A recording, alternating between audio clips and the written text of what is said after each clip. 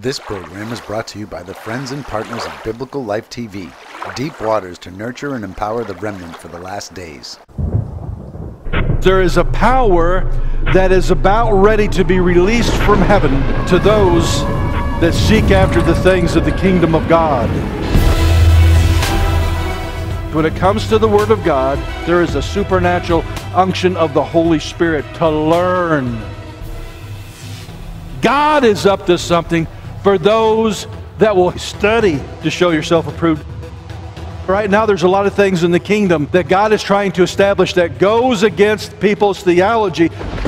You need to understand your roots, where you came from. God may require us to change what we're doing to make walking in the kingdom a higher priority than it ever was before.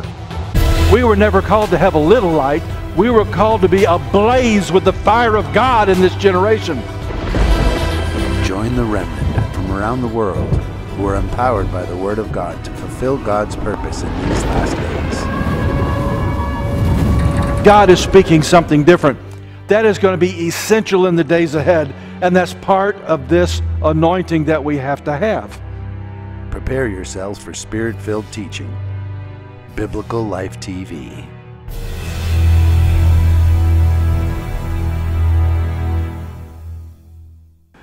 This is part 57 of Understanding the Kingdom series, and I got a email this week from a minister in Uganda that says that they have begun preaching this series in that nation, and said, I don't really care if you go to 1,000, because it's waking up the remnant, it's setting the saints of God on fire for the things of God.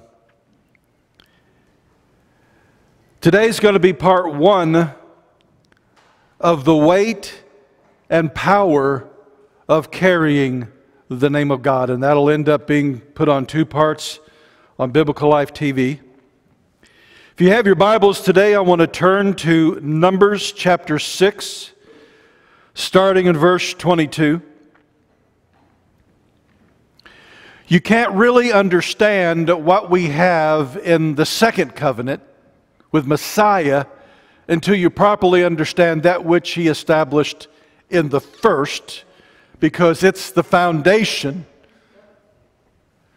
that we've got to set on. Unless you have that Hebraic understanding, you misinterpret so much of the New Testament.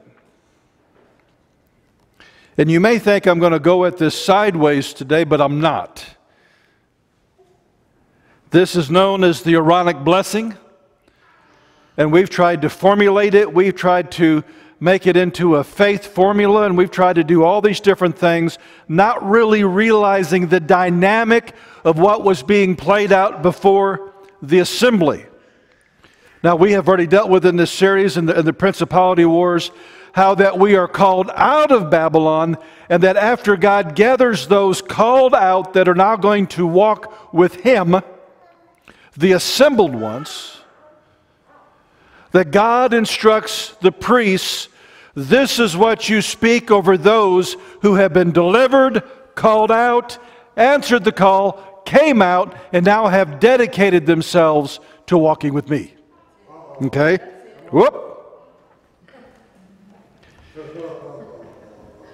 And we're not going to stop with verse 26, because if you do, you miss the punchline. Okay?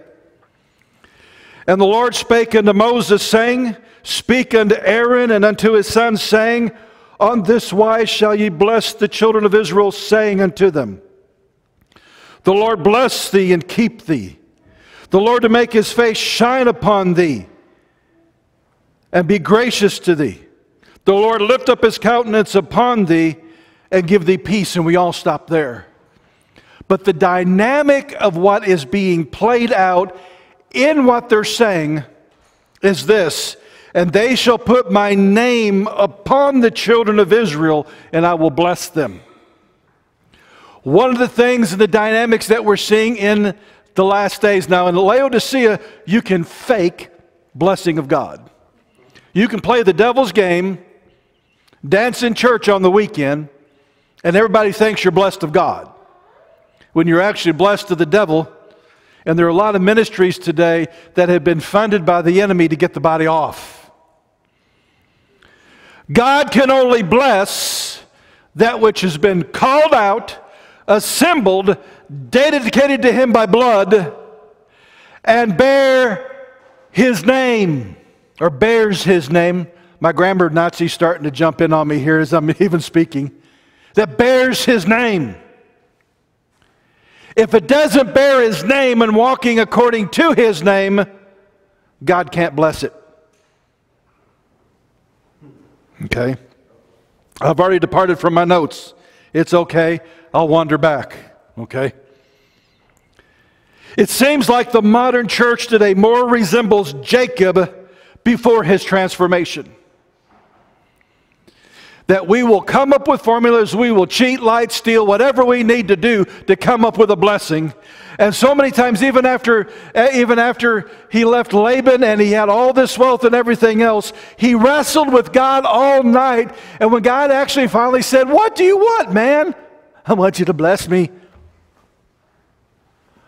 You got a caravan that stretches real long. You basically, God blessed you supernaturally so much, and yet He wants another blessing." Because Jacob didn't get it yet. Once he wrestled with God, God changed his walk. He changed his mindset. But the modern church doesn't get it. We think it's formulas. We think it's just a matter of, you turn on Christian TV a lot of times, it's like a pyramid program. It's like Amway. Each one is pledging more. If you give to this one, you'll have 3 angels. If you give this one, you'll have 7 angels come to your home. They're sending out water that's been blessed, bread that's been blessed, cloth that's been blessed. Cloth isn't supposed to hold the blessing. It's supposed to hold the anointing. You know what's supposed to hold the blessing? You. Because you've walked with God. The Aaronic blessing is not some magic prayer that produces blessing. The prayer is not some faith formula to produce blessing either. It is words spoken over by the priest over the assembly that paints a prophetic picture. And what it literally paints is a father welcoming a small child that he just adopted into the family.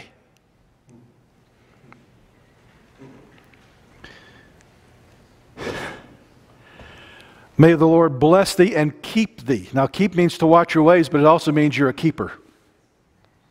Turn to your neighbor and say, "Through Jesus, I'm a keeper." He isn't going to throw you out. I've heard a lot of parents that have adopted kids that have told them, then they had natural siblings. They say, we're stuck with Junior. We produced him, but we went out and we hunted up you. We chose you over everybody else. Which to a great degree gives a measure of purpose to that child because they had the spirit of rejection. And because of the spirit of adoption, it replaces the spirit of rejection. I found you, I wanted you, I pulled you to myself, and I kept you, and I put my name on you. Oh, if you're not happy yet, I'm dancing on the inside already. I know where I'm going. But it paints a picture. Have you ever seen, I did it this morning with some of the little ones, when they come up and they go like this, you can't help but light up. It's like, when we look at this, may the Lord bless thee and keep thee, arms open wide to receive. The Lord make His face to shine on you. When especially with a grandparent, if you haven't seen a grandbaby in a long time, they come running up to you, you light up. Make your face shine upon you. And then the next one is, lift up His countenance upon you. How can His countenance be lifted up if He's already shining on you? When you pick up a child, you do this. And lift up His countenance upon you. And then may He give you peace. It's the Spirit. The priests were speaking the spirit of adoption over Israel. And God called that placing the name of God upon the assembly.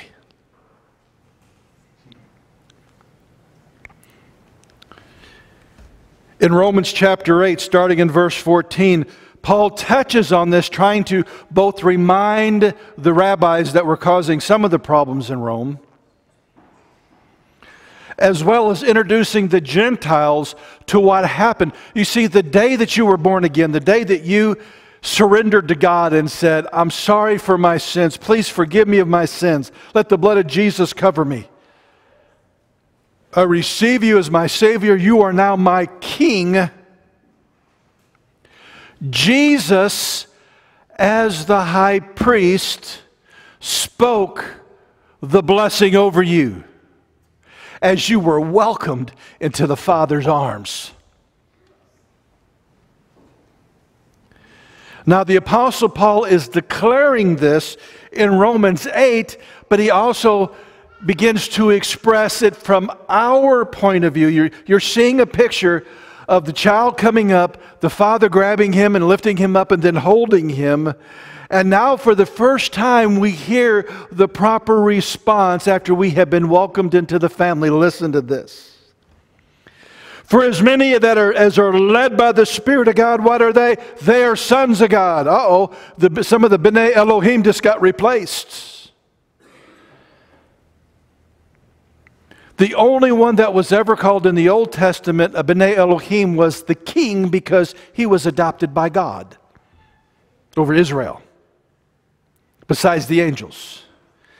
Now, because of Jesus, we have been born again, we have been born into this kingdom, and now we are B'nai Elohim. We have been made the sons of God, welcomed into the family. For ye have not received the spirit of bondage again unto fear, but ye have received the spirit of adoption. That spirit of adoption that is spoken over you by Jesus. And as the Father welcomes you as a new son or daughter in the kingdom, He says that same Spirit causes us to cry out, Abba, Father.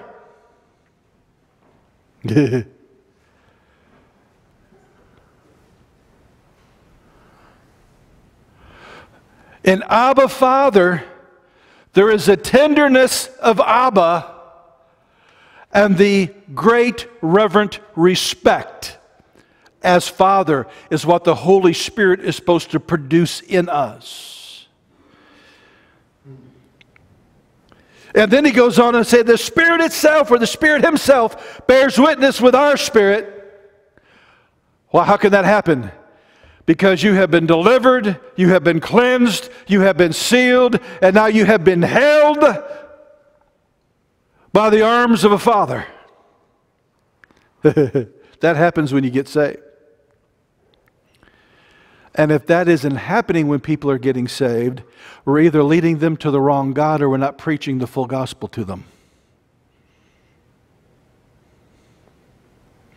And now we have the Spirit of God bearing witness with our spirit that we are what? We are now children of God.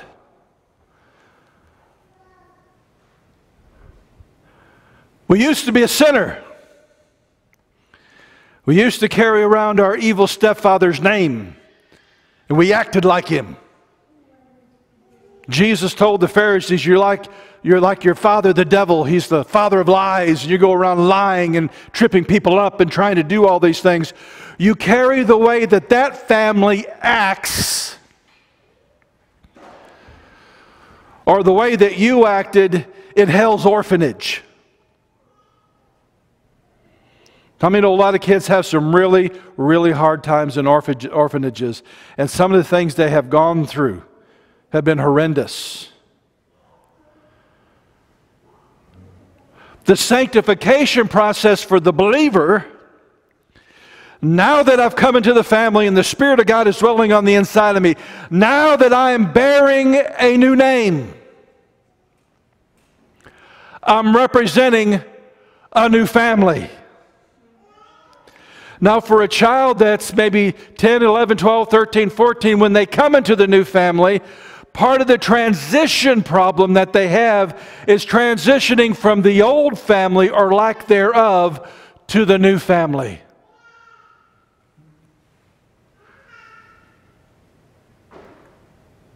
But you see, with adoption, your last name is changed. You're now carrying a new name.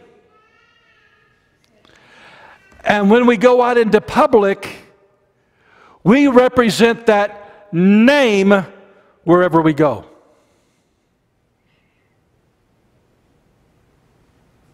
And let me tell you something, there are a lot that claim to carry the name, but they're still acting like the old family.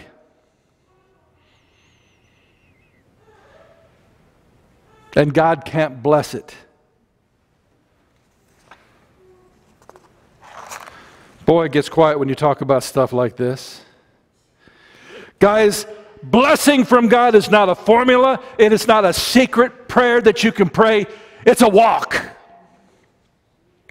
As we learn to live as members of the family of God and walk in the kingdom, the walk produces the blessing.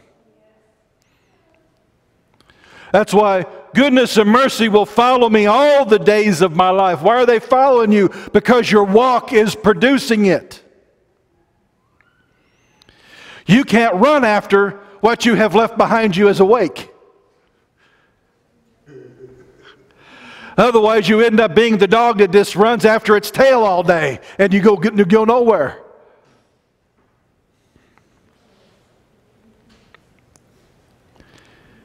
We also become ambassadors in the earth. Let's go to 2 Corinthians chapter 5, starting in verse 18.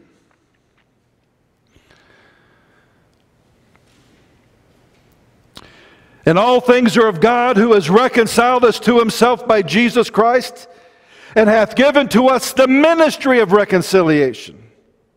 To wit, that God was in Christ reconciling the world unto himself, not imputing their trespasses against them, and hath committed unto us the word of reconciliation. Now then we are ambassadors of Christ, as through God did beseech you by us, we pray you in Christ's stead, be ye reconciled to God. Okay? Same way.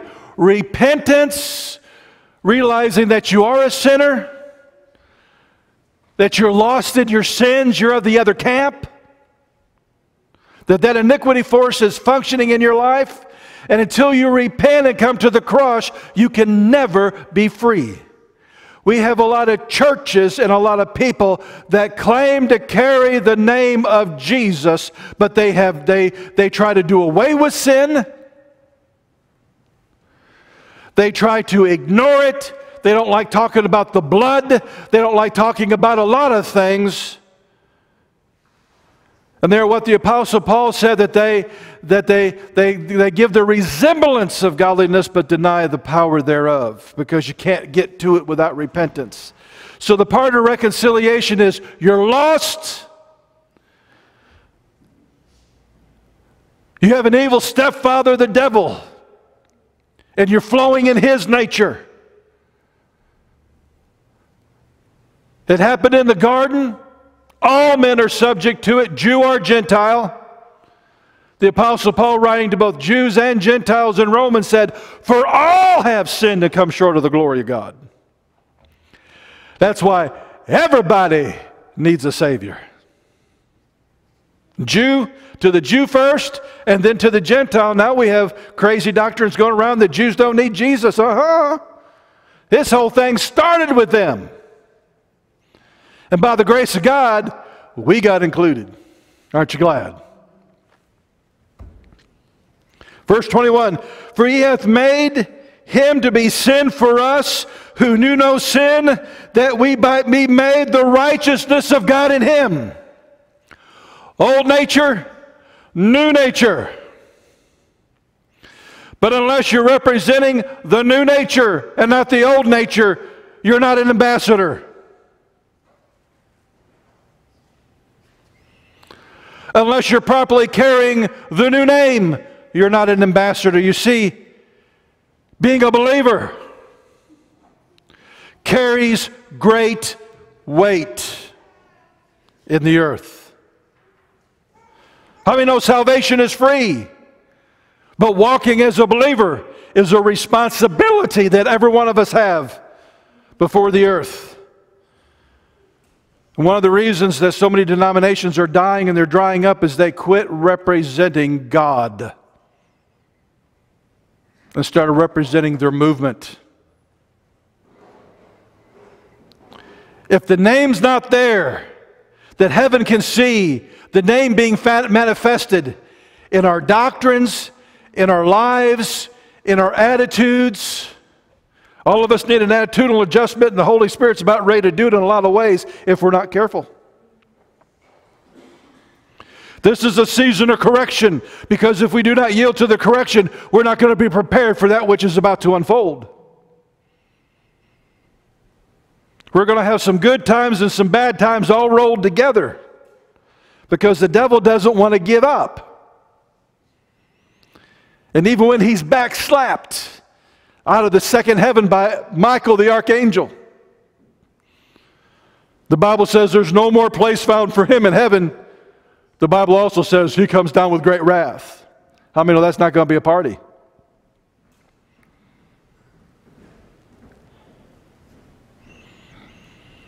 Guys, we need to make sure that our lives, our ministries, our teaching are calling people to what?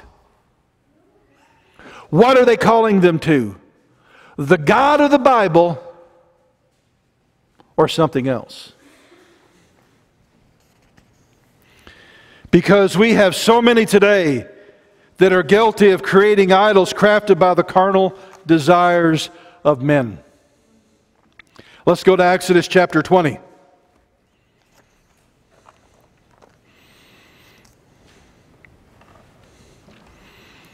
I get aggravated when I hear ministers say the 10 Commandments aren't for today. I didn't realize people could be so stuck on stupid to their own detriment.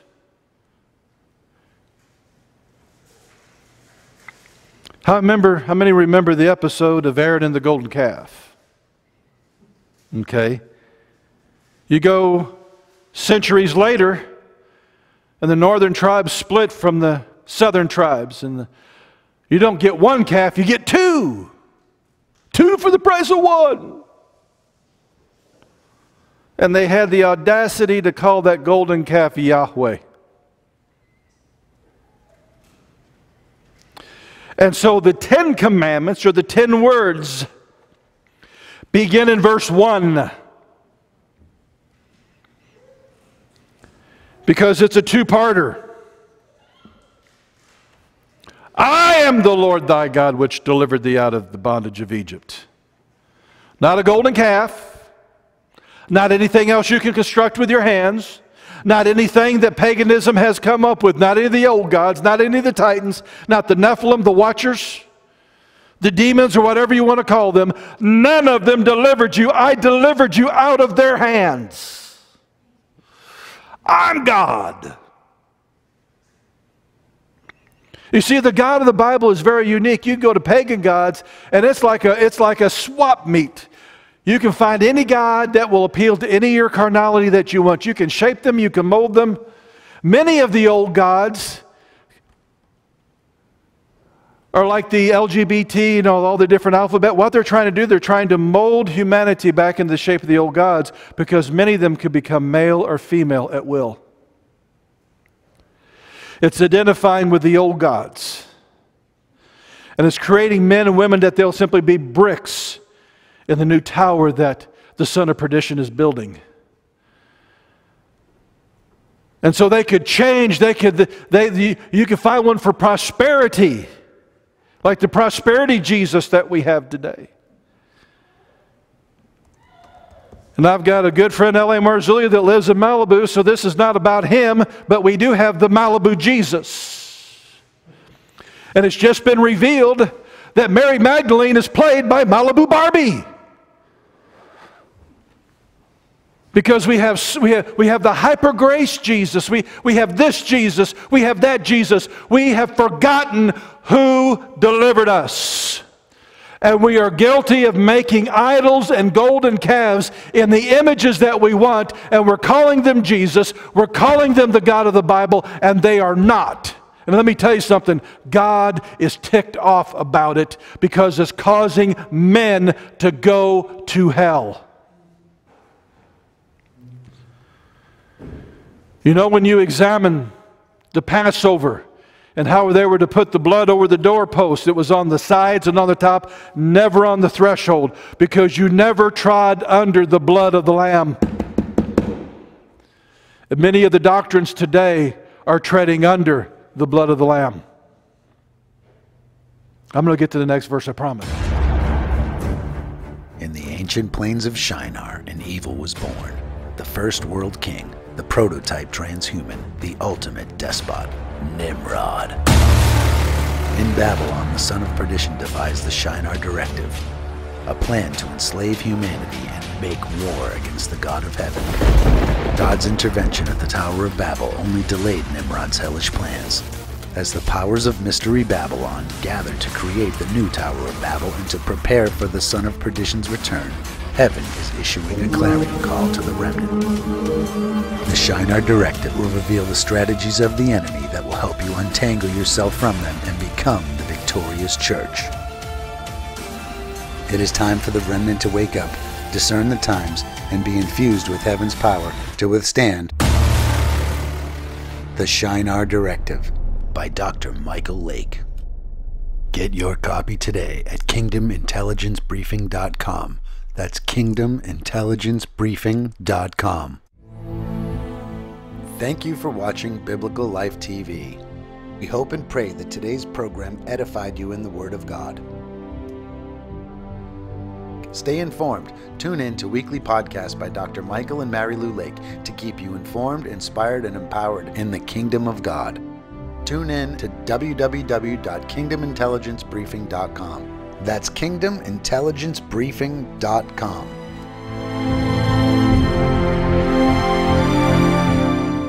This video was made possible by our partners worldwide. Please prayerfully consider supporting the ministry that is preparing the remnant for the unfolding of end times prophecy.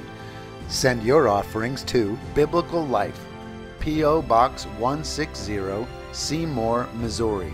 That's Biblical Life, P.O. Box 160, Seymour, Missouri, 65746-0160. You can also donate online at store.biblical-life.com. That's store.biblical-life.com.